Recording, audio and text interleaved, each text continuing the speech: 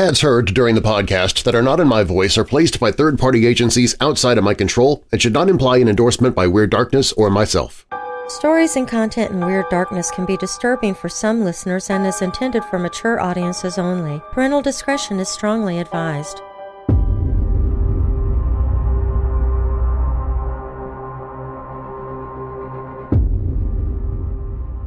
After being interrupted by the Civil War, construction on the Trans-Allegheny Lunatic Asylum in West Virginia was finally completed in 1881, though the first patient was actually admitted in 1864. The facility was built following the Kirkbride Plan, which called for the massive Gothic buildings typical of asylums during the era. It was designed to house 250 patients, but at one point overcrowding led to 2,400 patients. During its 130 years in operation, the facility bore witness to countless horrors within the grounds. Misbehaving patients were routinely chained up in solitary confinement for months at a time. Several murders occurred here, with the victims including both patients and staff. One murder was committed by a patient named Joe. With the help of a friend, he grabbed the recently lobotomized patient Charlie and placed him on the ground. They picked up a bed and placed a post on Charlie's head, and then jumped on the bed. While countless souls have been witnessed wandering the halls of the abandoned asylum, the spirit of a young girl named Lily is particularly well documented. Asylum expert Shelley Bailey was with a group in the Blue Room when she encountered the spirit. The group asked Lily if she would like to play and placed a red ball on the floor. A few moments later, the ball rolled on its own to the far wall. The group played with Lily for several minutes, bouncing the ball back and forth with their invisible playmate. I'm Darren Marlar, and this is Weird Darkness.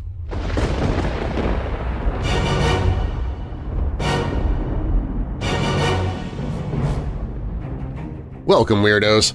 This is Weird Darkness. Here you'll find stories of the paranormal, supernatural, legends, lore, the strange and bizarre, crime, conspiracy, mysterious, macabre, unsolved, and unexplained. Coming up in this episode, mental institutions, psychiatric hospitals, lunatic asylums. Whatever you want to call them, they can do good work if given the right resources and staff, helping patients to live through or possibly even overcome mental health crises. But even in the more well-funded locations, nightmares still occur according to both staff and patients. And even when those institutions are abandoned and left to rot, many refuse to release the tormented souls who have somehow found themselves entrapped there in the afterlife. We'll look at haunted asylums. We'll hear some horrifying true stories from both patients and workers about what happens inside asylums that are still in operation. And we'll learn about the horrifying reality of mental asylums in the 19th century, acting almost like amusement parks for paying visitors. If you're new here, welcome to the show. While you're listening, be sure to check out WeirdDarkness.com for merchandise, to visit sponsors you hear about during the show, sign up for my newsletter, enter contests, connect with me on social media. Plus, you can visit the Hope in the Darkness page if you're struggling with depression or dark thoughts. You can find all of that and more at WeirdDarkness.com. Now, bolt your doors, lock your windows, turn off your lights, and come with me into the Weird Darkness.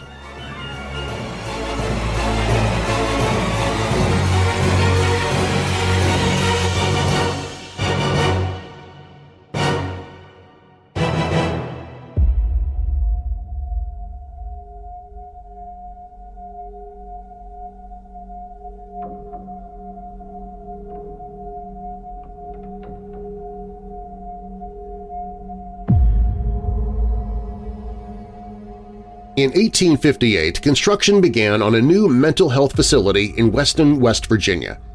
The Trans-Allegheny Lunatic Asylum was meant to be a sharp departure from other institutions of the time. Its creators wanted patients to be comfortable, not simply imprisoned the way they were at many other facilities. At first, these plans for moral treatment seemed to be working. Unfortunately, it wasn't long before the asylum began experiencing overcrowding. By the 1950s, the building was holding 10 times the number of residents it was designed for, and the quality of care started to decline. Unsupervised patients began acting out, setting several fires and even murdering fellow residents. Local newspapers caught on to what was happening and investigated, releasing stories about how dirty and neglected both the asylum and its patients were. The facility closed in 1994, and today urban explorers and ghost hunters alike can be found roaming its abandoned halls. Take a peek inside this Allegheny Haunted Asylum and its tragic history. The Trans-Allegheny Asylum wasn't always such a nightmarish facility. In fact, when construction began in the 1850s, the concept behind the institution was revolutionary. The building was the brainchild of Thomas Story Kirkbride, a physician and crusader for the mentally ill who founded what would eventually become the American Psychiatric Association. Kirkbride built on the foundation established by famous reformer Dorothea Dix, who sought to disabuse people of their misconceptions about mental illness, namely that it was a shadowy, irreversible condition best treated in darkness with force and physical restraint. Shaky as the science behind some of Kirkbride's medical ideas were, it undeniably led to a more humane and effective plan of treatment for the residents of his asylums than any other practice of the era. Kirkbride emphasized the importance of light and fresh air. He suggested that asylums were designed with open halls, high ceilings, plenty of windows, and ventilation that allowed for cross breezes. He also emphasized freedom. Patients suffering from mental illness, he felt, should be allowed to roam as much as possible and find stimulation for their minds. They would behave better, not worse, if given more control over their own lives.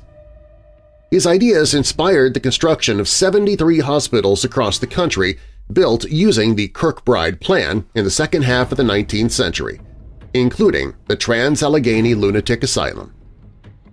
When it opened its doors in 1864, the Trans-Allegheny Lunatic Asylum renamed the West Virginia Hospital for the Insane and later Weston State Hospital was a model of Thomas Kirkbride's ideals. It could house 250 patients, each with his own comfortable room. The building featured plenty of windows, giving residents access to natural light and fresh air. The grounds covered more than 600 acres according to Legends of America. They even included a working farm, a dairy herd, a water reservoir, and an ice plant. It was, as architect Richard Snowden Andrews had intended it to be, a self-sufficient, state-of-the-art facility designed to make patients feel at home, well cared for, and restored. As time went on, however, the Trans-Allegheny Lunatic Asylum found its tranquil facilities overrun. By the 1930s, the hospital couldn't keep up.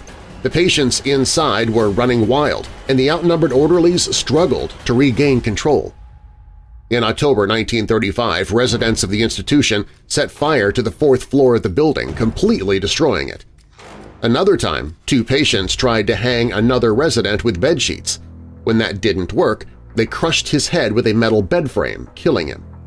And in yet another incident, a nurse went missing, only to be found dead 2 months later at the bottom of an unused staircase. At its peak in the 1950s, the hospital was crowded with 2,400 patients, more than 10 times the number it was intended to house. And soon local media started investigating the poor living conditions at the facility. Throughout the 1900s, the Charleston Gazette published several reports exposing the terrible conditions within the Trans-Allegheny Lunatic Asylum. In 1949, according to the Weston Hospital Revitalization Committee, the newspaper printed that the asylum looked like a hog pen and smelled even worse. And in 1985, the paper reported that the hospital was dirty and unkempt, and that patients were naked and confined to dirty wards with bathrooms smeared with feces. The exposé published by the Gazette spurred a movement to close down the hospital. But it wasn't until 1994, after decades of squalor, that the Trans-Allegheny Lunatic Asylum shut its doors forever. By the time the asylum was closed, only one part of it had been expanded enough to sufficiently accommodate demand – the cemetery. Now, the once ornate building intended for healing but destined for destruction sits abandoned, as if the patients simply vanished into thin air. Rooms are still filled with medical equipment and decrepit furniture, and wheelchairs litter the hallways. Some believe the hospital is haunted. Visitors report seeing ghostly figures walking through the hallways at night, in balls of light floating through the air. The tales of hauntings and unearthly spirits lurking within the building and on the grounds started long before it ceased to be a hospital. After a few decades, the reports of hauntings and the sounds of restless souls became commonplace. Some workers were said to have stayed only a few days, quitting after hearing inexplicable noises, such as the squeaky wheels of gurneys rolling along a tiled hallway. Thousands were committed to the asylum and many died there. Over 2,000 people are buried in the cemetery. The spirits are numerous and range from Civil War-era ghosts to children to ex-patients and staff. Murderers, rapists, and other violent offenders are said to continue to dwell in the building along with others whose only crime was depression or substance abuse. Sightings include staff and visitors seeing ghostly figures walking through the hallways at night and glimpsing shadowy figures at all hours. One doctor even reported that a spirit followed her home and continues to trouble her to this day. Others have reported seeing a ball of light moving in a hallway and spying apparitions dressed in white. On the first floor of the building, which is called the Civil War Wing and is the oldest part of the hospital, is said to lurk a former patient named Ruth. However, it is unknown the reasons why Ruth apparently hated men and had a practice of throwing things at them. Today, her spirit still wanders in the hallways where people have been pushed up against walls and have heard whistling sounds emanating from the hallways. A couple of violent events occurred in Ward 2 on the second floor. In one room, a man was stabbed 17 times by another patient. In another room, 2 patients committed suicide by hanging themselves from curtain rods. Here, shadowing figures have often been seen, and on at least one occasion an EVP captured someone saying, "Get out." On the third floor, 2 patients tried to hang another patient, and when he didn't die, they bludgeoned him to death. The ghost of the murdered man is said to continue to haunt the room in which he was killed. Another ghost named Big Jim is also said to maintain a presence on this floor, and a nurse called Elizabeth. Other occurrences on this floor include doors that close by themselves, fleeting glimpses of apparitions, shadowy figures, and a number of strange noises that have been caught on EVPs. Another well-known spirit is located on the 4th floor, a child named Lily, who sits patiently in a toy room waiting for someone to play with her. Wearing a white dress and said to be about 9 years old, Lily likes to play games with visitors and staff, as toys move around of their own accord and a music box turns on by itself. Legend has it that Lily was a little girl who spent all or most of her short, sad life inside the asylum's walls. One story says she was dropped off at the hospital by her parents, while a second tale states that she was born there to a committed mother. She died of pneumonia at the age of 9 and has never left the only home she had ever known. Her room on the 4th floor is still filled with toys, as if she's waiting for someone to play with her. The dolls and balls reportedly move on their own, while a music box turns on at random. Though Lily appears pleasant enough, other more sinister spirits linger on the 4th floor, including a black mass-like object and a strange apparition called the Creeper that crawls along the floor. The sounds of something or someone banging on pipes are often heard here. Another ghost on the 4th floor, which many have seen, is a soldier who they call Jacob, who is said to stroll the hallways. Numerous unearthly sounds have also been heard, including screams inside the electroshock room, banging, mysterious slamming doors, throaty moans, ominous breathing, and hysterical laughter from empty rooms. Other paranormal activity includes objects that seemingly move of their own accord, and visitors reporting the feeling of being watched. While skeptics deny the paranormal rumors surrounding the facility, there is one thing all can agree on. The crumbling building serves as a reminder of a shameful past and an urgent call to do better in the future.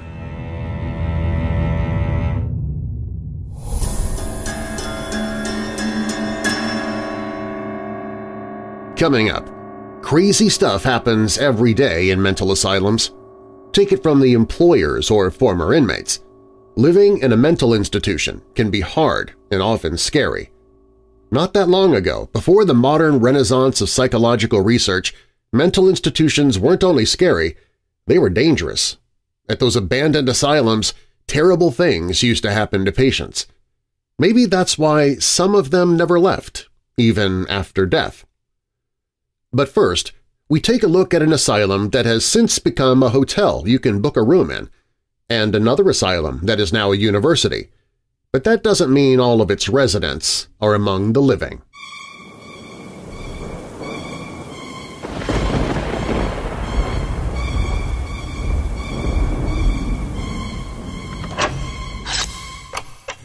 Sometimes you feel a bit nutty, especially if you're a weirdo. If that feeling transfers to your taste buds as well, I've got some great news for you. Weird Dark Roast Nutty Mummy Coffee. Wrap your taste buds around this medium dark roast blend with shrouds of almond, honey, and chocolate. Each bag of Nutty Mummy is exclusive to Weird Darkness and is roasted to order, then bagged specifically for you to ensure maximum freshness for you, your mummy, and anyone else you share it with. Entomb your old coffee and bring your taste buds back from the dead with Weird Dark Roast Nutty Mummy at WeirdDarkness.com/coffee. That's WeirdDarkness.com/coffee.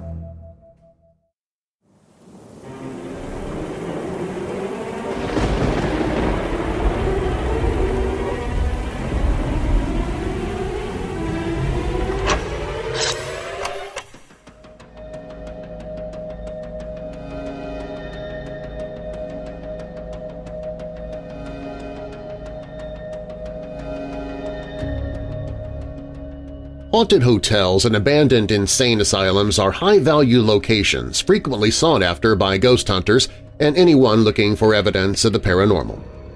From the Millennium Biltmore Hotel to the Waverly Hills Sanatorium, thrill seekers are seldom let down.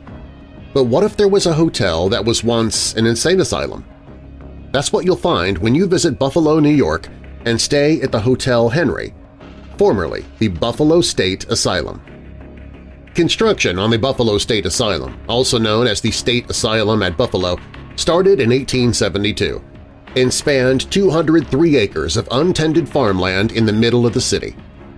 Its design incorporated the most enlightened and humane principles in psychiatric treatment of the 19th century, combining the principles of Henry Hobson Richardson, Frederick Law Olmsted, and Dr. Thomas Story Kirkbride.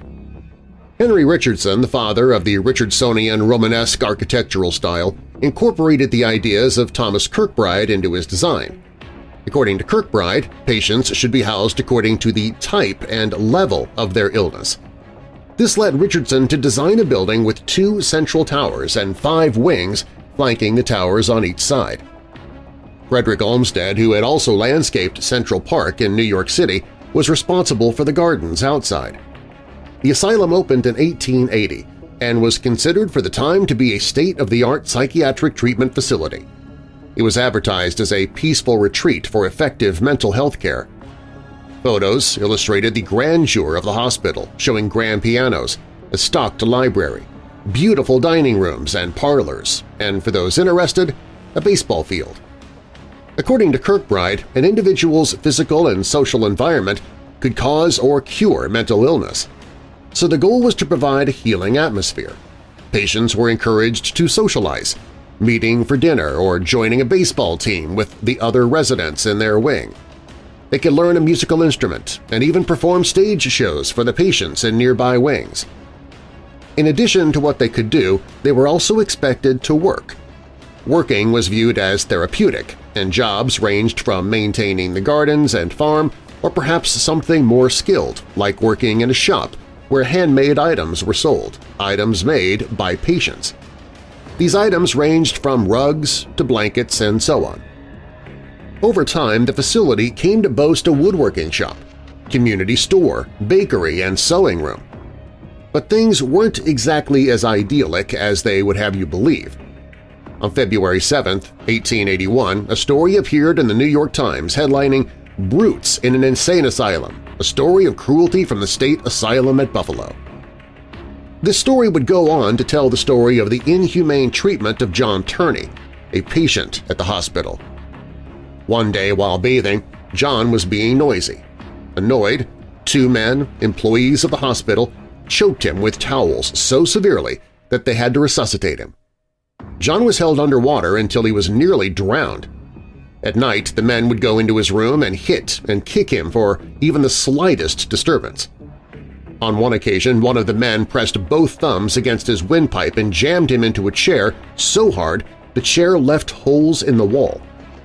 Another man, Abraham Vetter, also suffered at their hands. On one occasion, he appeared one day with a black eye, skin peeled off his throat, and his stomach was black and blue with bruising. If any man was slow to enter the dining room, he would be knocked down, kicked, and cursed at. Another article published in May 1894 tells the story of a man named Fred. Fred was a tall, powerfully built young man when he first arrived at the hospital. It is said that his mind had become unhinged by misfortune. Within days he was confined to his bed, where he remained in a deplorable condition for months. He was denied visitors for a long while, and when they were finally able to see him, they found him bruised and helpless. "They hung me up with a towel and pounded me," he told his mother. After he was released, he spoke only a few words, among them complaints of pains in his chest. "They used me hard out there." The stories go on and on. An inquiry was requested, and in the end, John Ordonneau, state commissioner in lunacy, found, quote, "Although sufficient proof has not been abducted to justify a conviction, yet suffers in public estimation from the fact alone that the evidence is conflicting. Where such evidence therefore leaves the presumption equally in question, the effect nevertheless operates to the public discredit of the parties concerned, and their services should, in the Commissioner's judgment, be dispensed with for prudential reasons." Unquote. Mr. John J. Clifford, an attendant at the hospital, was suspended, while Mr. Frank P. Churchill, a keeper, resigned. The Buffalo State Asylum continued admitting and seeing patients until 1974, when all patients were transferred to the new Buffalo Psychiatric Center and the asylum was abandoned. As the building fell into disrepair, rumors of ghosts began to spread. It's unknown just how many patients died while in custody of the asylum, but it is believed that they still roam the grounds, and especially enjoy the tunnels that run below the buildings connecting them. Renovations on the Buffalo State Asylum began in 2013, and it was transformed into an elegant luxury hotel in partnership with Hilton. Spanning approximately a third of the original asylum, Hotel Henry opened in 2017 and boasted 88 guest rooms, 11 meeting rooms, and over 25,000 square feet of event space. The hotel was open and ready for guests. In 2018, Hotel Henry was named one of the world's greatest places according to Time magazine. Guests could expect to find the usual amenities, but also an on-site boutique, restaurant, and business center. What they may not have expected were the permanent residents, the ghosts. Guests have reported seeing flickering lights, objects moving on their own, as well as cold spots throughout, especially in hallways and staircases that lead directly nowhere. Even more chilling are the voices that can be heard crying for help.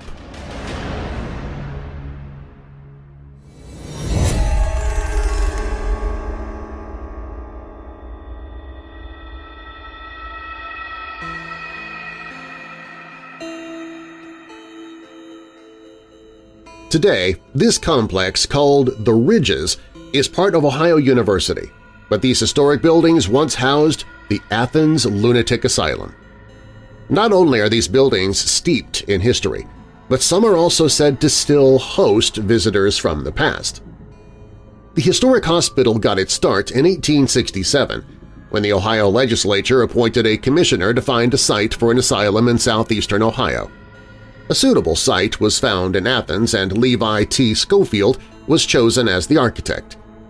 The buildings and grounds designs were influenced by Dr. Thomas Story Kirkbride, a 19th-century physician who authored a book on mental hospital design. His designs were often recognized for their bat-wing floor plans and lavish Victorian architecture. The original design included an administration building with 2 wings, one that would house the males and the other for females. The building itself was 853 feet long, 60 feet wide, and built with red bricks fired from clay dung on site. Built into the back were a laundry room and boiler house. 7 cottages were also constructed to house even more patients. There was room to house 572 patients in the main building, almost double of what Kirkbride had recommended, leading to overcrowding and conflicts between the patients.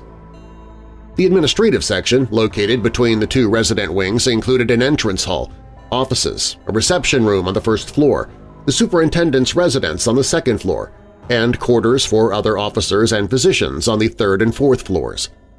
A large high-ceiling amusement hall filled the second and third floors, and a chapel was included on the fourth floor. Behind and beneath the building's public and private spaces were the heating and mechanical systems, kitchens, cellars, storerooms, and workspaces. The site, which was first comprised of 141 acres, would eventually grow to 1,019 acres, including cultivated wooded and pasture land. The grounds were designed by Herman Harlan of Cincinnati and would incorporate landscaped hills and trees, decorative lakes, a spring, and a creek with a waterfall. Not only would the patients enjoy the beautiful landscape, but citizens also enjoyed the extensive grounds. Though the facility would never be fully self-sustaining, over the years the grounds would include livestock, farm fields and gardens, an orchard, greenhouses, a dairy, a receiving hospital, a tubercular ward, a physical plant to generate steam heat, and even a carriage shop in the earlier years. The hospital, first called the Athens Lunatic Asylum, officially began operations on January 9, 1874. Within 2 years, it was renamed the Athens Hospital for the Insane. Over the years, its name would be changed many times to the Athens State Hospital, the Southeastern Ohio Mental Health Center, the Athens Mental Health Center, the Athens Mental Health and Mental Retardation Center, and the Athens Mental Health and Developmental Center. During its operation, the hospital provided services to a variety of patients, including Civil War veterans, children, the elderly, the homeless, rebellious teenagers being taught a lesson by their parents, and violent criminals suffering from various mental and physical disabilities. With diagnoses ranging from the slightest distress to severely mentally ill, these patients were provided various forms of care, many of which have been discredited today. The asylum was best known for its practice of lobotomy, but it was also known to have practiced hydrotherapy, electroshock, restraint, and psychotropic drugs, many of which have been found to be harmful today. More interesting are the causes listed for admission, including epilepsy, menopause, alcohol addiction, and tuberculosis. General ill health also accounted for many admissions, which included in the first 3 years of operation 39 men and 44 women. For the female patients hospitalized during these first 3 years of the asylum's operation, the 3 leading causes of insanity are recorded as puerperal condition relating to childbirth, change of life, and menstrual derangements. According to an 1876 report, the leading cause of insanity among male patients was masturbation. The second most common cause of insanity was listed as intemperance or alcohol. Depending upon their condition, a patient's treatment could range from full care to amazing freedom. Over the years, numerous buildings were added, including a farm office, a new amusement hall, additional wards and residences, a laundry building, power plant, garages, stables, mechanic shops, a firehouse, therapy rooms, and dozens of others. By the 1950s, the hospital was using 78 buildings and was treating 1,800 patients. In the 1960s, the total square footage of the facility was recorded at 660,888 square feet. At this time, its population peaked at nearly 2,000 patients, over 3 times its capacity. However, the number of patients would begin to decline for the next several decades as deinstitutionalization accelerated. As the number of people at the asylum declined, the buildings and wards were abandoned one by one. Comprised of 3 graveyards, burials began soon after the institution's opening, as there were deceased patients who were unclaimed by their families. Until 1943, the burials were headed only by stones with numbers, with the names of the dead known only in recorded ledgers. Only one register exists today, which contains the names of 1,700 of over 2,000 burials. In 1972, the last patients were buried in the asylum cemetery. Today, the cemeteries continue to be maintained by the Ohio Department of Mental Health. In 1977, Athens Asylum made news when it housed multiple personality rapist Billy Milligan. In the highly publicized court case, Milligan was found to have committed several felonies, including armed robbery, kidnapping, and 3 rapes on the Ohio State University campus. In preparing his defense, psychologists diagnosed Milligan with multiple personality disorder, from which the doctors said he had suffered from early childhood. He was the first person diagnosed with multiple personality disorder to raise such a defense and the first acquitted of a major crime for this reason. Milligan was then sent to a series of state-run mental hospitals, including Athens. While at these hospitals, Milligan reported having 10 different personalities. Later, 14 more personalities were said to have been discovered. After a decade, Milligan was discharged. He died of cancer at a nursing home in Columbus, Ohio on December 12, 2014, at the age of 59. The next year, the hospital made the news again when a patient named Margaret Schilling disappeared on December 1, 1978. It wasn't until January 12, 1979, 42 days later, that her body was discovered by a maintenance worker in a locked, long-abandoned ward once used for patients with infectious illnesses. Though tests showed that she died of heart failure, she was found completely naked, with her clothing neatly folded next to her body. More interesting is the permanent stain that her body left behind. Clearly, an imprint of her hair and body can still be seen on the floor, even though numerous attempts have been made to remove it. By 1981, the hospital housed fewer than 300 patients. Numerous buildings stood abandoned, and over 300 acres were transferred to Ohio University.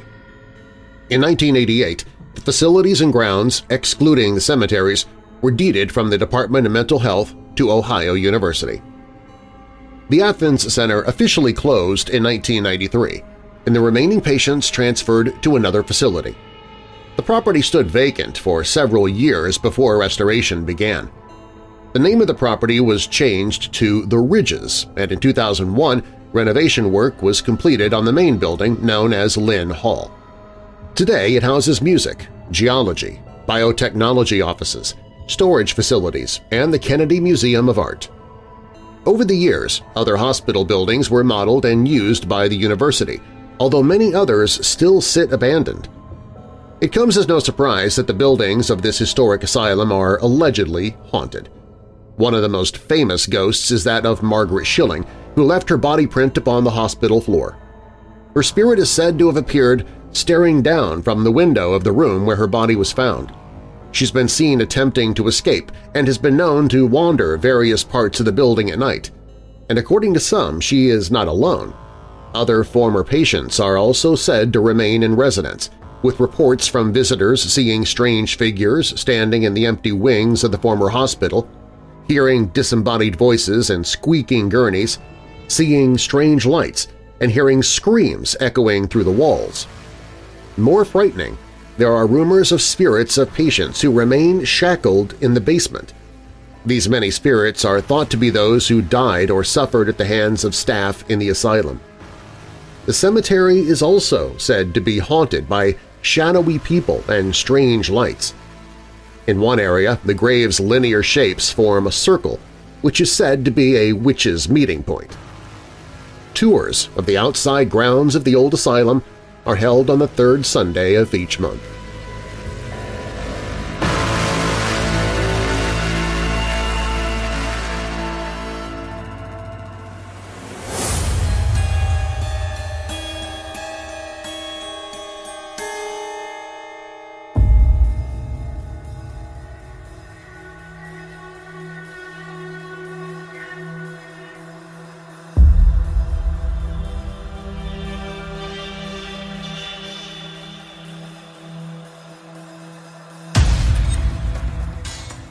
While films like House on Haunted Hill and Grave Encounters provided fictional glimpses of haunted asylums, the reality, as we've heard, is just as bone-chilling.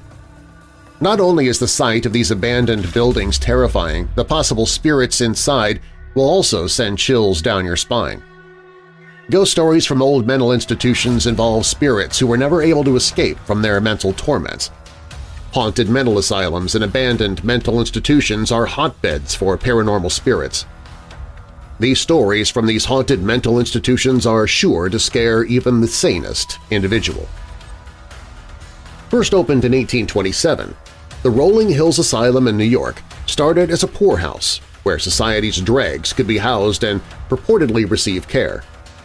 Habitual drunkards, paupers, and lunatics were all welcome at the asylum, which included a farm where the able-bodied would work to reduce the cost of housing.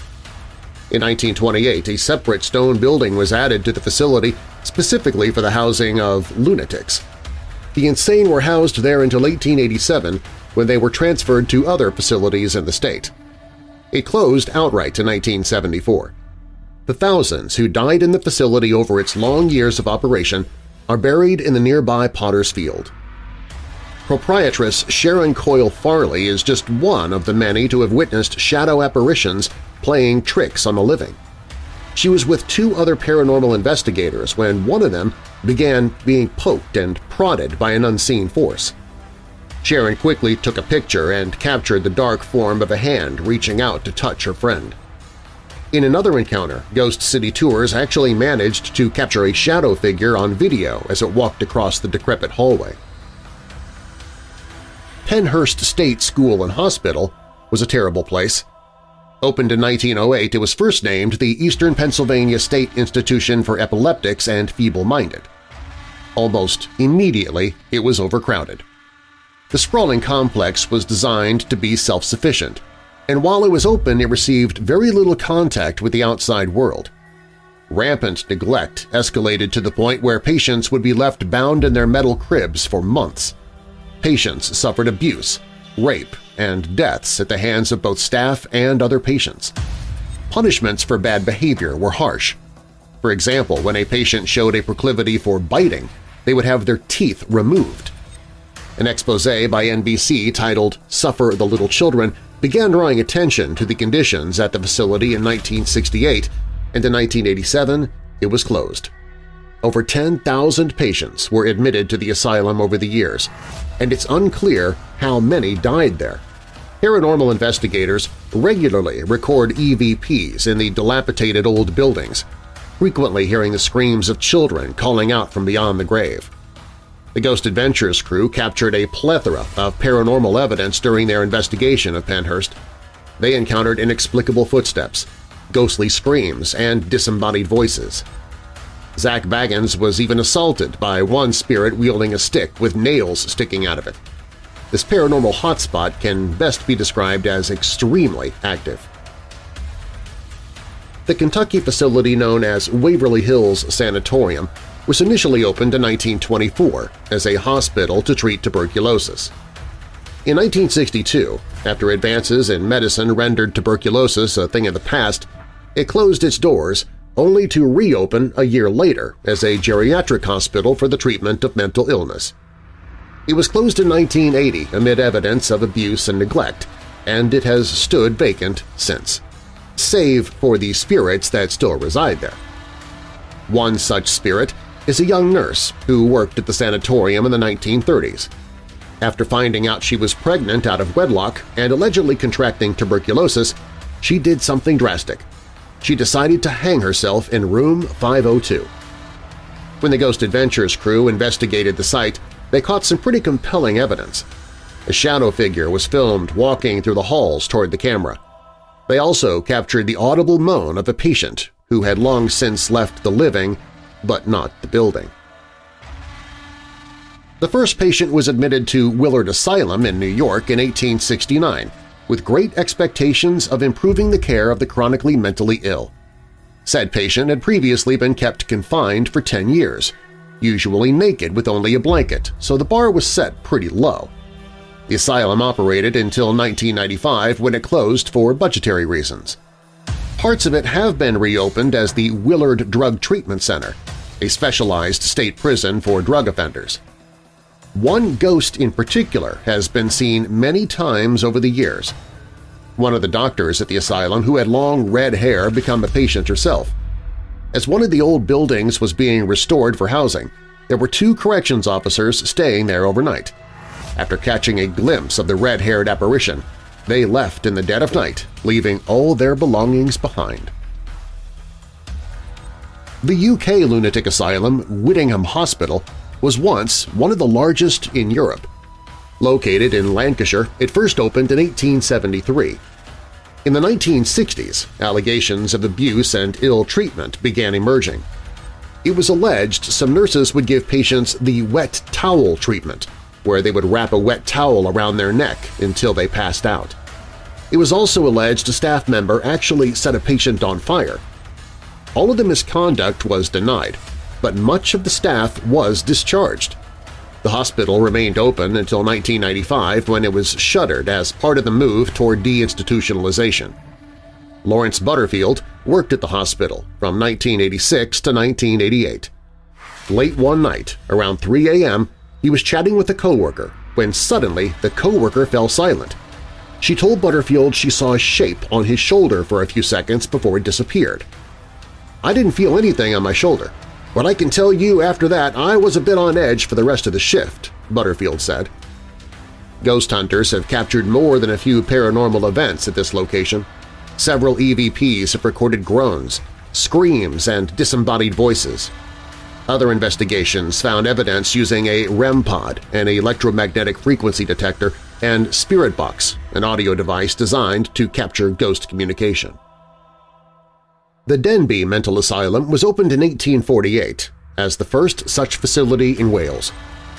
During its nearly 150 years of operation, the site offered lobotomies, electroshock therapy, insulin shock therapy, and all sorts of other experimental treatments. After its closure in 1995, it became a hotspot for paranormal investigation up until much of the facility was destroyed by a fire. The UK-based Dark Arts Paranormal team investigated the site in 2015. During their stay at the asylum, they conversed with spirits using a spirit box. The audio device scans through frequencies to make it easier for spirits to communicate using the white noise. One of the investigators had her hair pulled by a spirit. Later, the crew caught several spirit orbs darting across the camera.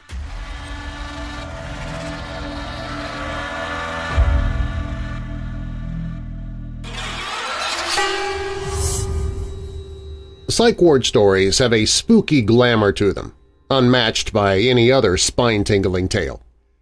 Haunted mental hospitals, spirits in captivity, sadistic nurses and orderlies – it's enough to make the hardiest of hearts consider a nightlight. Many consider abandoned mental hospitals to be scary or straight out of a horror story. But based on the stories from actual psych ward workers and patients, the ones still populated with warm-blooded humans are far worse. A few of their stories when Weird Darkness returns.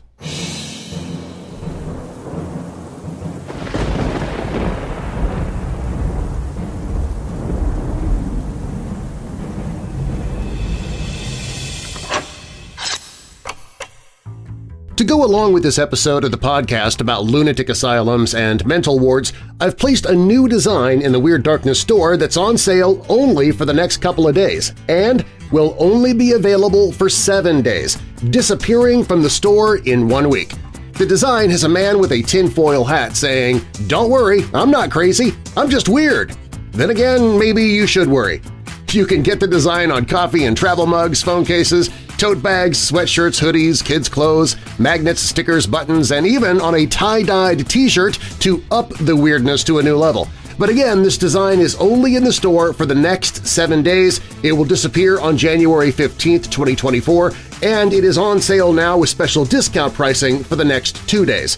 Get your "Don't worry, I'm not crazy, I'm just weird" merchandise at WeirdDarkness.com/store and then click on T-shirts. That's WeirdDarkness.com/store and then click on T-shirts.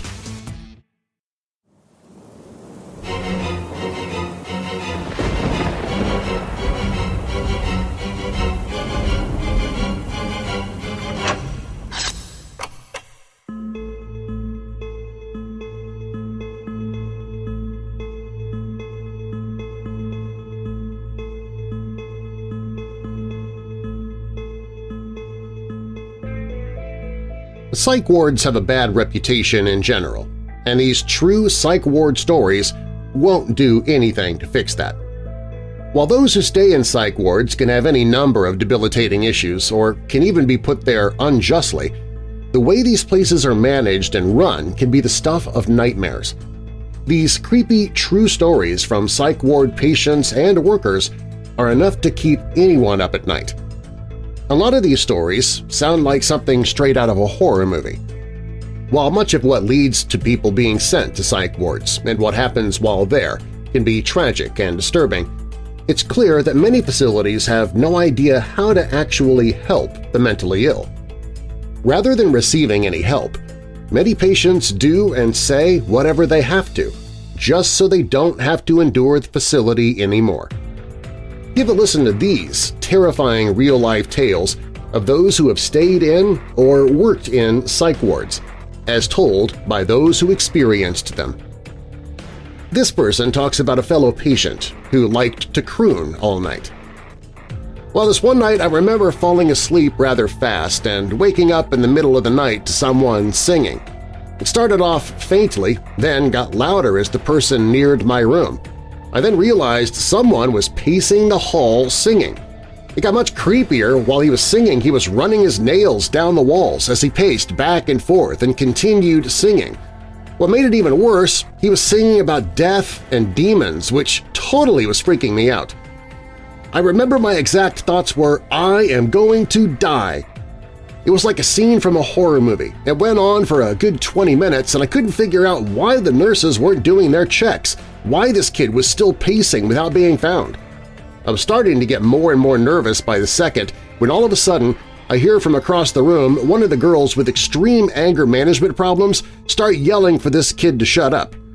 I was relieved that I wasn't the only one hearing this, and a second later I hear a loud bang like the door across the hall had flung open and then a thud. The girl had somehow flung open her locked door and tackled the kid to the ground. She was angry he was disrupting her sleep, and I couldn't have been more thrilled. After a couple seconds of listening to them wrestle around on the floor, I finally heard the nurses come running to break it up. Supposedly, they had both gone to the kitchen to get coffee or something. I'm still not completely sure where they were during all of it. I suppose this story was on a more of the funny side, but at the time it really freaked me out. One Redditor wrote, "My mom told me this story from her time at a neuropsychiatric ward while she was in grad school. She was making her routine room checks and happened upon the most horrific scene I've ever heard. This was during the night shift, and generally all the patients' bedroom doors should be closed. So my mom turned a corner and noticed an open door. She saw a staff member's legs on the floor, halfway out the doorway. When she looked into the room, she saw the patient, a woman with severe postpartum psychiatric disorder who had just gouged both of her eyes out with her bare hands. She was sitting cross-legged on the floor, holding her eyes in her hands. The first staff member to witness the scene, who was now lying face down on the floor, had a heart attack when he first witnessed the woman while he was making his rounds. My mom screamed for help and frantically tried to perform CPR on the staff member. All the while, the woman just sat rather calmly, holding her own eyes." The horror scenarios continue with this patient. "On my second night there, I heard screaming in the halls. The doors had no lock, so another girl, probably about my age, early 20s, kicked my door open and stood in the doorway, staring at me with wide eyes and a knife in her hand. I sat there frozen for a few seconds before she was tackled by 2 security guards. A nurse came in and said to me, all rushed, 'Don't worry, we have everything under control, just stay in your room quietly.' They then locked her in one of the quiet rooms, a padded cell with a circular window which was right across the hall from me, where she spent the rest of the night kicking at the door and yelling threats." A psych ward worker wrote, "We had a young lady in our custody with quite a few issues. We'll call her Jane. On Jane's first night at our facility, staff performing a bed check found Jane in a puddle of blood. Turns out Jane had been slicing the skin around her shin with her fingernails and was pulling her skin up her leg, essentially degloving her calf. Jane also had a ritual she performed every night before bed. While in her room, she would walk to every wall and touch them in a crucifix pattern. After doing this for a few hours, she would sit on her bed and go to sleep. One night, Jane's pace was frantic. One night, staff observed the entire interaction and reported Jane screaming late into the night. When one staff member went to check on Jane, she reported Jane standing in the doorway smiling. The staff asked what was wrong, and Jane replied, "What makes you think you are speaking to Jane?" According to this patient, some people make checking in an annual thing. The second time I was admitted to a psych ward, I had a roommate. She was a lovely woman, kind and smart, when she was stable. However, most of the time I knew her, she was not. She had bipolar disorder, complicated by periods of schizophrenic manic phases. She saw butterflies on the walls in the middle of the night. She ran naked from room to room. She called me horrible names, told me terrible stories from her youth. Rooming with her was a nightmare. When I complained that I wasn't able to sleep and was a little scared, an orderly filled me in on the details. The middle-aged woman I was sharing a room with was a beloved Spanish teacher at the local high school. She had taught there many years, and every year, about 2 weeks after school ended, she would have an episode exactly like the one she was currently having and recover in a few weeks. Up until now, she had never hurt anyone, so I should be fine, and I was left in that room. A pharmacy technician gives her story. I worked at a hospital with a psych ward for some time. We would have to go around with a cart and dispense the patient's medications, and being a 5'2" girl, a security guard or male nurse would accompany me, just as a precaution. I never had any real issues other than the occasional death grip onto my arm or manic outbursts, but there was one boy who was entirely different. His chart said he was 9 and he had pale skin, dark hair, and huge bright green eyes. He always greeted me in the most polite way, asked how I was doing, and always found something different to compliment me on every time. He was extremely well-spoken and mature for his age, so I began looking forward to seeing him, as normal small talk is definitely cherished in that setting. If he saw me outside of his room in the halls, he made sure to say hello and always called me Miss Jones or Ma'am. One day, a couple of our female nurses saw me pause to chat with him in the hallway and waved me over to ask if I was out of my mind. Apparently, when he was in kindergarten, he grew an intense attachment to his young female teacher. This escalated to the point of calling her Mom and leaving notes for her about how he wished he were her son. He had a normal home life with both parents, and the teacher tried to explain to him that she couldn't be his mom because he would hurt his real mother's feelings and that she already had that job covered. So he went home and killed his own mother in her sleep by cutting her throat so his teacher could be his mom. The female staff had a general rule of not interacting with him excessively to prevent any kind of attachment from forming. So don't judge a book by its cover, I guess? This patient relays the story of a brush with a celebrity. Almost. I was held involuntarily for 72 hours once, suicide attempt. In this particular ward, you weren't allowed to have any electronic devices, cell phones, music players, etc., except this one girl in my room always had headphones on and was constantly rocking out to nothing. There's more. I was so miserable. I pretty much slept and stayed in bed the whole time, skipped therapy sessions, and only got up when they brought me my pills. Ended up passing time just listening to my roommates. I overheard the same girl talking about her fiancé. She talked about how he was a famous pop star in Taiwan, how he went to Berkeley College of Music, did contact lens in McDonald's commercials, and proposed to her over YouTube. The other patient she was talking to ate it up. However, also being from Taiwan, I quickly realized she was describing Wang Li Home, and that this girl was indeed crazy. She was also ecstatic that she was being released that day, having been in the ward for 2 weeks. Another worker reported this incident. I was working an overnight shift on an Alzheimer's ward at a nursing home. It was about 2:30 a.m. and I was making my rounds, peeking into the rooms to make sure the patients were where they should be. I went into one room and this 83-year-old woman was sitting straight up in bed, staring at the wall. I slowly walked into the room and calmly asked her if she wanted to lie back down. She turned her head slowly, looked me right in the eye, and said, "They're coming for you, dear." Then she started laughing. I'm talking full-on hysterical, insane cackling. I almost wet my pants right there. She finally calmed down and I got her to lie back down. When she was just about to go back to sleep, she looked at me again and said, "I'm going to miss you when they take you," and went right back to sleep. I was terrified the rest of the night. It shouldn't be surprising that some patients try to escape asylums, as this person tells.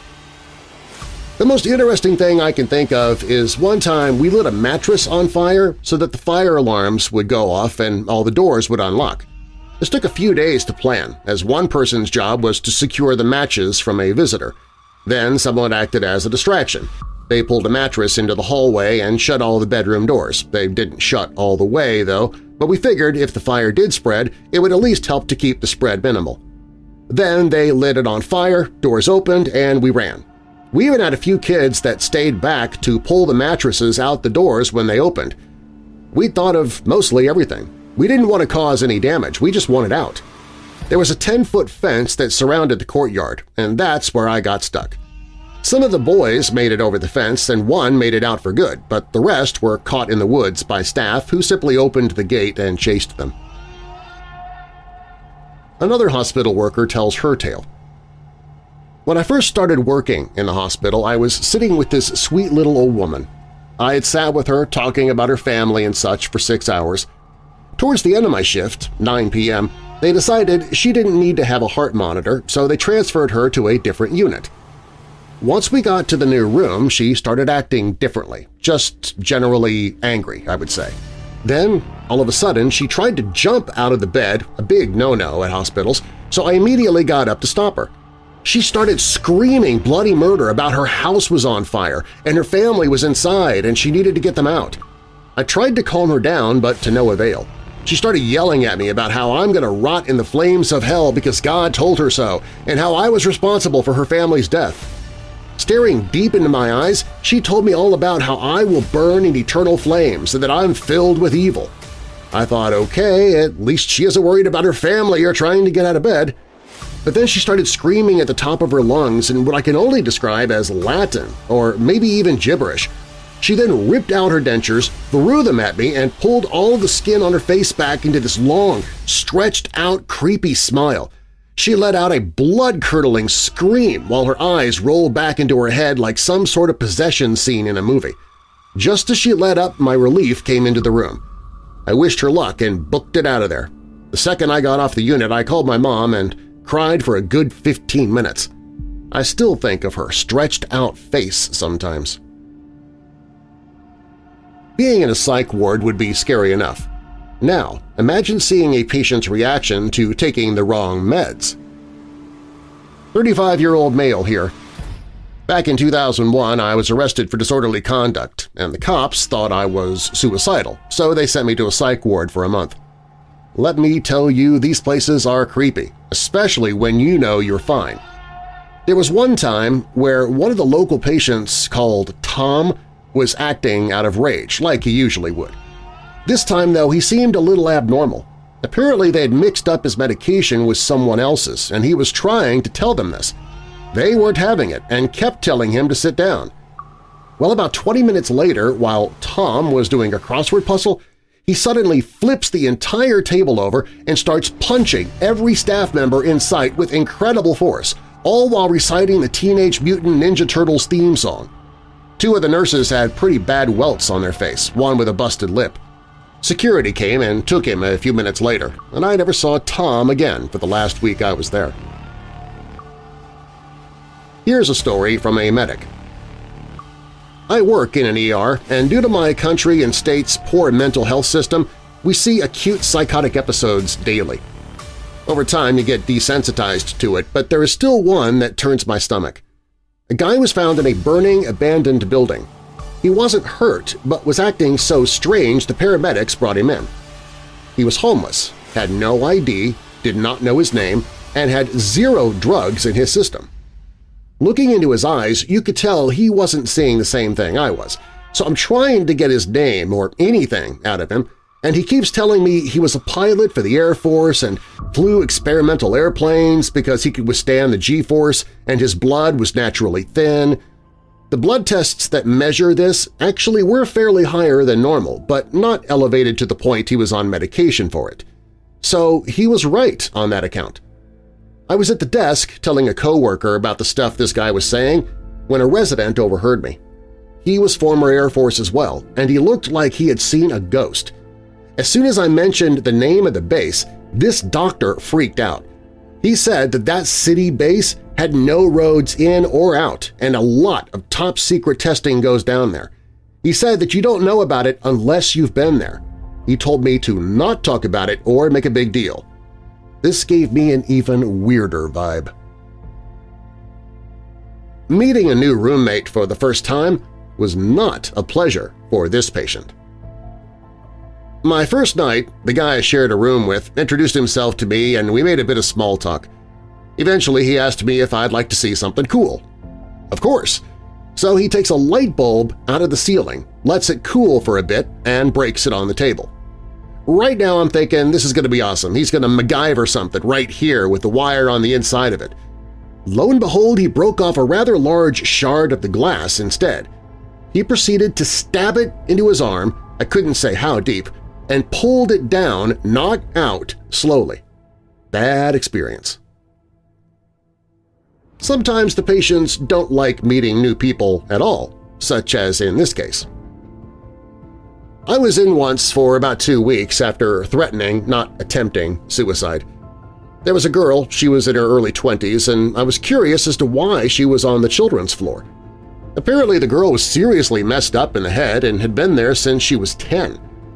Her parents were either rich or had great insurance because she was there 24/7 for over 10 years. She'd flip out the night of any new arrivals, like she was screaming up and down the halls the night I arrived, and then was fine, until a few days later when a new girl arrived. Anyway, this girl was huge, maybe 5'10", at least 200 pounds. The floor was getting ready for visitation, the first one since I'd been there, and all of a sudden she came charging out of her room, down the hall to the common room, and started flipping tables, tore the TV off the wall, punched 2 orderlies, and broke a few other things until one of the nurses, sweet, tiny older woman, chased her down and got her in the butt with a triple dose of Thorazine. She tried to fight it, and it was like a slow-motion tiger. Eventually, they called up 3 burly security guards who basically dragged her up to the quiet room. About an hour later, we watched them drag her back to her room and strap her down to the bed. She slept for almost 2 days. Thought I should clarify, this was not a long-term facility. The longest I heard of anyone staying, aside from her, was 60 days. A mental health professional has this extremely disturbing story to tell. I was working in a mental health ward around Christmas time a year ago. Long story short, it was shower time for one of the patients. She was a young girl, maybe 13 or 14 years old, with a really intense history of physical abuse. My coworkers got her to the shower and undressed her. She coughed up a great deal of saliva and spat it on the ground really slowly. Before we can do or say anything, she knelt on all fours, licked it all up, laughed, and said, "I'm ready, Daddy." I was shaken up for weeks after, and I still try not to think about it. There's a happy ending to this story, though. Her scum father is in jail now, and the girl has been adopted. Here's a 2-sentence horror story from a former patient. Scariest was when they locked down our rooms and taped papers to the windows so we couldn't see into the hall one day. I never found out exactly what happened, but I think a girl managed to kill herself because I heard a gurney wheeled in and out of the room next to mine, and she never came back. Here's one from a psych ward night worker. My clients have dementia, and there's one who creeps me out a lot. During the day, she's the sweetest old lady, but at night she sleep talks. And it's not normal sleep talking. Her eyes are open and sometimes she's sitting up. Sometimes it's impossible to tell when she has gone from sleeping to being awake, until she turns to you and asks if you've seen the little girl that was just here, the one she was talking to. She talks about people being there all the time, including a little boy that has died, and she wonders what we should do with the body. She mentions a little girl that sleeps with her, a man that orders her around, and her dead husband who's always looking for her. I heard her talking once and she was being very loud, but as I reached the open doorway, she said, "Shh, they're all sleeping. Better not talk about it now." And she promptly stopped talking and just lay there very still. This person relays a story from her mother. My mother was a nurse that specialized in geriatrics, and she worked for several hospice hospitals for many years. She often described situations at her work with several of the patients. She would say that each person tends to have a very similar checklist that they follow right before death. This checklist often ended in a very similar way. They would get caught talking to someone that wasn't there. When asked who they, otherwise lucid people, were talking to, they would describe an individual who was already dead. When asked what they were talking about, they would say that their relative wanted to know if they were ready to move on.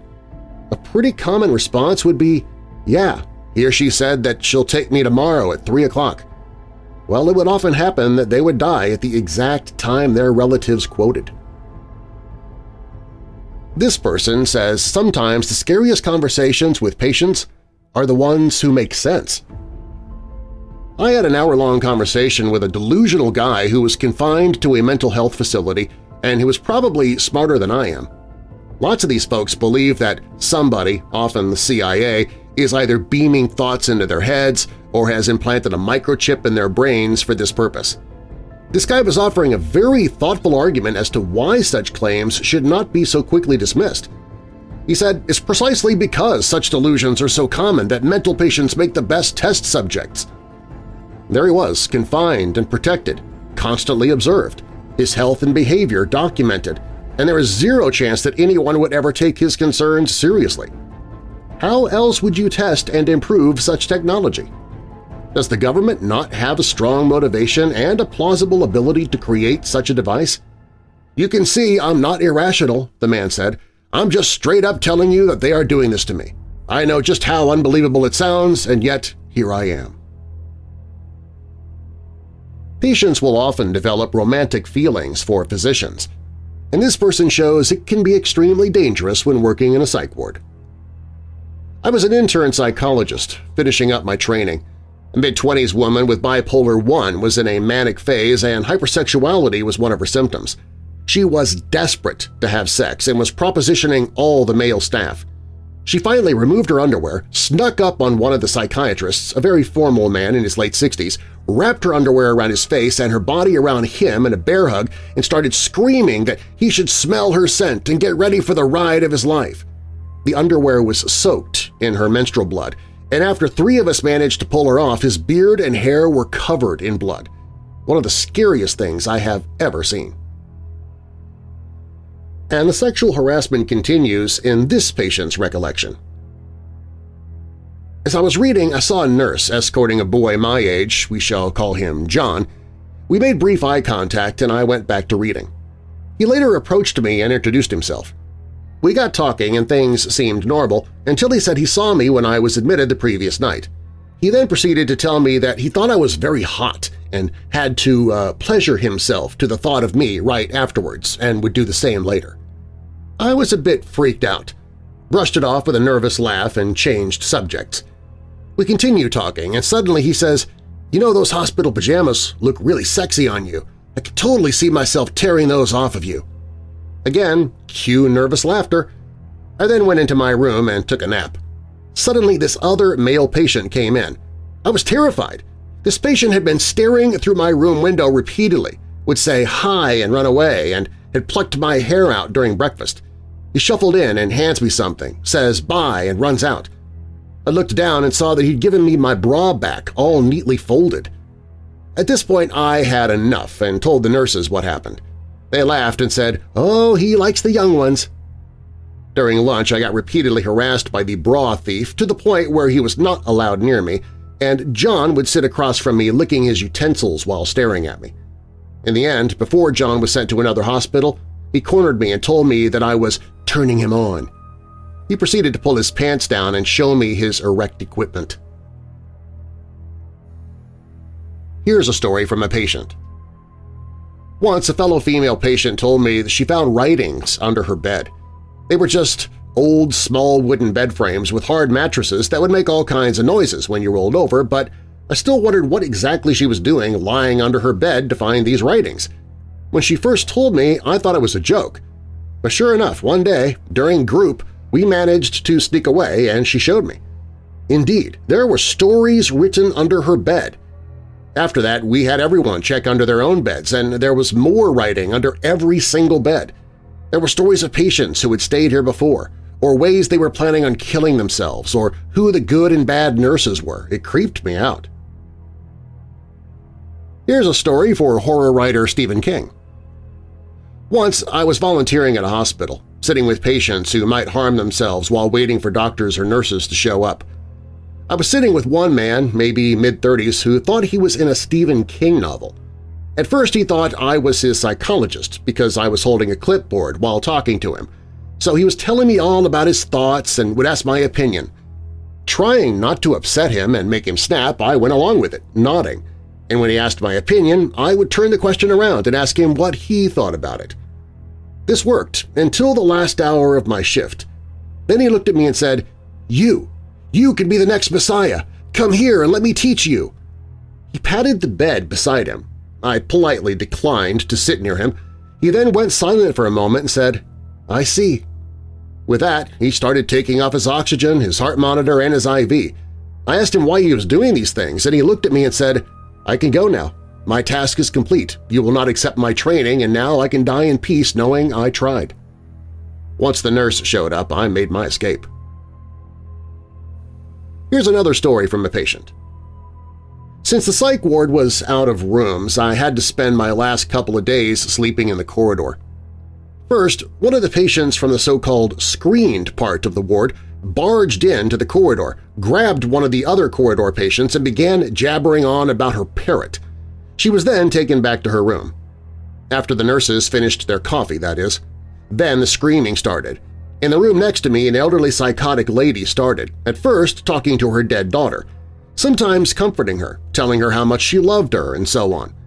After a while, though, she got angry and started blaming her dead daughter for everything, from burning the porridge to killing her. A lot of it was incoherent crying or babbling. After a while, I asked the orderlies to have my bed moved. And one more story from a patient. I once knew a woman who had spent part of her residency at a psychiatric hospital for people with severe mental conditions. Apparently the grounds had a lovely enclosed greenhouse. One day, one of their schizophrenic patients was sitting on a bench smoking a cigarette as a heron frantically flew around. It had found its way in and, not being able to escape, it was smashing into the large panes of glass. The man just sat there, watching. Finally, the counselor asked him if the bird was bothering him, and he kind of sighed and said, "Thank God. I thought I was the only one seeing that."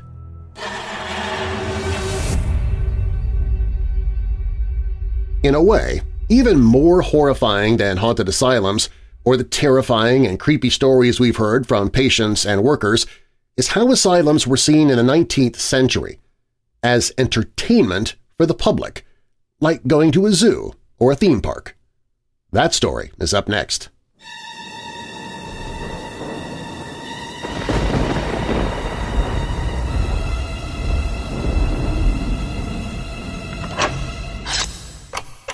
If you or someone you know is struggling with depression, dark thoughts, or addiction, please visit the Hope in the Darkness page at WeirdDarkness.com. There, I've gathered numerous resources to find hope and solutions. For those suffering from thoughts of suicide or self-harm, there's the Suicide and Crisis Lifeline, as well as the Crisis Text Line. Both have trained counselors at all hours to help those in need, and the page even includes text numbers for those in the U.S., Canada, United Kingdom, and Ireland. Those struggling with depression can get help through the Seven Cups website and app, and there's information for anyone to read more about what depression truly is and how to identify it through our friends at ifred.org. There are resources for those who battle addictions, be it drugs, alcohol, or self-destructive behavior, along with help for those related to addicts. The page has links to help you find a therapist or counselor, to find help for those who have a family member with Alzheimer's or dementia, help for those in a crisis pregnancy, and more. These resources are always there when you or someone you love needs them on the Hope in the Darkness page at WeirdDarkness.com.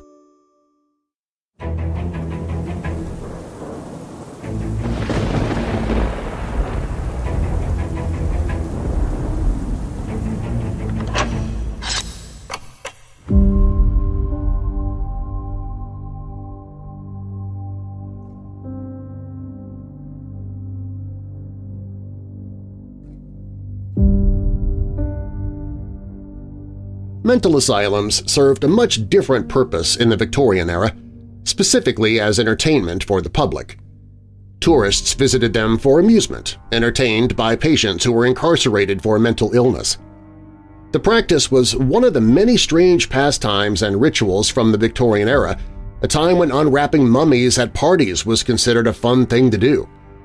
However, as the times changed and increasing awareness and sensitivity around mental health grew, asylum tourism became more about viewing medicine in action and observing the treatment and care of patients. This later tourism helped the public view patients as people, removed some of the stigma of mental illness at the time, and ushered a change in the treatment of patients. Despite some of the positive changes that occurred over time, asylums in this period were still extremely harsh and cruel by modern standards. But the changing attitudes and the associated tourism did affect how people thought about mental illness at the time. Before the 1770s, mental institutions welcomed visitors to observe the patients as a form of voyeuristic entertainment. Bethlem Royal Hospital of London, or Bedlam as it came to be known, charged a shilling to see the ravings of the beasts, and the patients were put on display like a human zoo.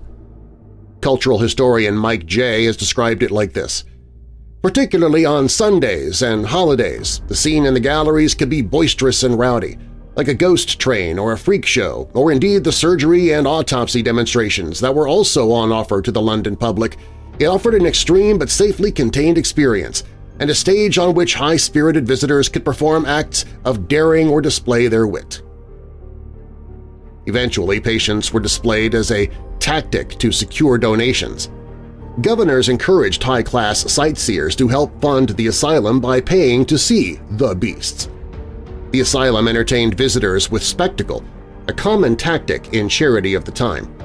This voyeuristic tactic came from the hope that the wealthy onlookers would donate money to the asylum. According to Mary Chapman, the oldest psychiatric asylum in Britain, Bethlem, began opening its doors from the early modern period as a way of courting donations from an entertained public, and access to the asylum and its patients continued in one form or another until the Victorian era. The story of these prying eyes and what exactly it was that they looked for tells us much about changing popular attitudes to mental illness. These visits also reveal the intensity of citizen interest in medicine during the 19th century and the ways in which this interest was encouraged or curtailed by physicians. Early asylums began in England as a form of imprisonment. They were for those who were raving and furious and capable of cure, or if not, yet are likely to do mischief to themselves or others. Until 1619, they were not even run by medical professionals. In the 1700s, conditions improved little. The mentally ill were considered beings that, without their reason, had descended to the level of animals. Even when King George III developed a mental illness, he was restrained, sedated, and treated with many harsh procedures of the time, including bleeding, blistering, and purging.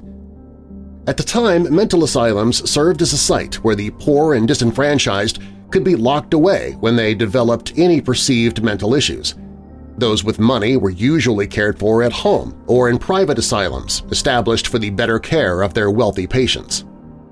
Not everyone with a mental illness was sent to the asylum. Even among the poor, some people were still cared for at home, and others were left on the streets as beggars, nicknamed Tom O'Bedlams. In the Georgian era, asylum tourism began to drop off as cultural attitudes and understandings of mental illness changed. The public began to be aware of the abuses of the system and to shy away from such spectacles. Starting in the 1760s, asylum tourism began to decline. At the same time, mental institutions were adapting, becoming more financially independent. They no longer required desperate bids for donations. As the Georgian era turned into the Victorian era, asylum tourism still existed, albeit sparingly, because it had become a pastime of the upper classes. Rather than currying donations, asylums set a ticket price, and only those who could afford it were admitted. In 1825, the Bedlam governors declared that guests could only visit the asylum with written permission from a governor. This meant potential visitors had high enough standing to ask for such a favor from high-ranking men. As viewing the patients for entertainment began to be looked down upon, the asylum tours were advertised as a chance to view the architecture and gardens connected to the building. Asylums often took up large, beautiful buildings that could be marketed toward tourists, and their grounds could be advertised in traveling guidebooks as sights to see. This allowed tourism to continue without sounding exploitative to the patients. Some asylum tourists in the Victorian era were fascinated with medicine and focused on philanthropy. These visitors came to act as inspectors, concerned with the care and comfort of the patients. Guests commented on how few patients were under restraint and how gentle the treatment was. In the process, Bedlam began being regarded as a benevolent institution. However, patients who were considered dangerous were kept out of sight of visitors, keeping some of the less gentle treatment away from prying eyes. At the same time the public was softening in their attitudes toward asylum patients, medical professionals began to reform the treatment of mental illness.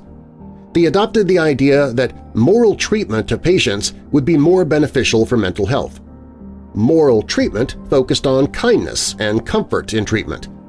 This version was still a far cry from modern ideas of treatment, but it was certainly an improvement on the past. With moral treatment, useful employment, and rest, they believed insanity could be cured. In the 1850s, Bedlam administrators claimed the institution had a recovery rate of 57%. There were many problems with asylum tourism, but it did have a few benefits.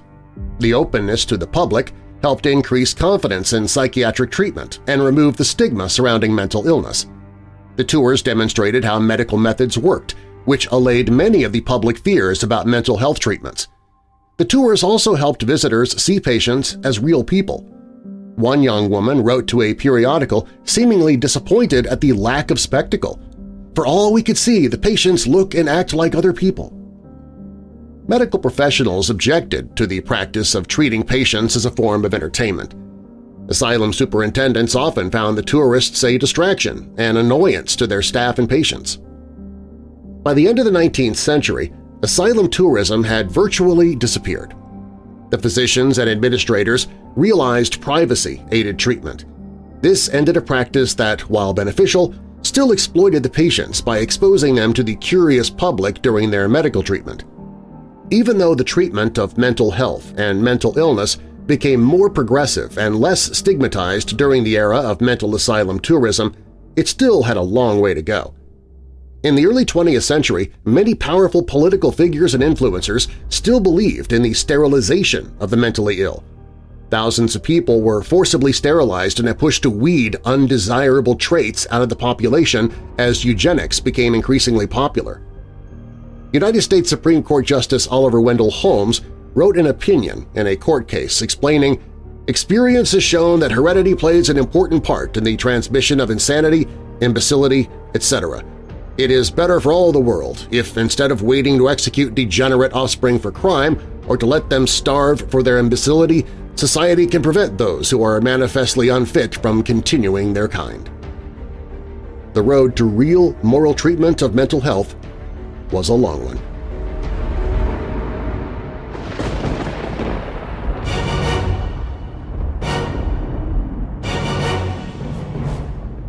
Thanks for listening.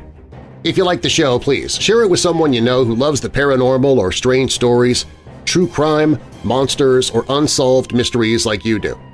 You can email me anytime with your questions or comments at darren@weirddarkness.com. Darren is D-A-R-R-E-N. WeirdDarkness.com is also where you can find information on any of the sponsors you heard about during the show, find all my social media, listen to audiobooks I've narrated, sign up for the email newsletter, find other podcasts that I host, including Church of the Undead and a new retro-style science fiction podcast called Auditory Anthology. You can visit the store for Weird Darkness merchandise and more. WeirdDarkness.com is also where you can find the Hope in the Darkness page if you or someone you know is struggling with depression or dark thoughts. Also on the website, if you have a true paranormal or creepy tale to tell, you can click on Tell Your Story. You can find all of that and more at WeirdDarkness.com. All stories on Weird Darkness are purported to be true unless stated otherwise, and you can find links to the stories and the authors in the show notes. Weird Darkness is a registered trademark. Copyright Weird Darkness. And now that we're coming out of the dark, I'll leave you with a little light. Colossians 1 verse 13. For the Father has rescued us from the dominion of darkness and brought us into the kingdom of the Son He loves. And a final thought, where there is no imagination, there is no horror. Sir Arthur Conan Doyle. I'm Darren Marlar. Thanks for joining me in the Weird Darkness.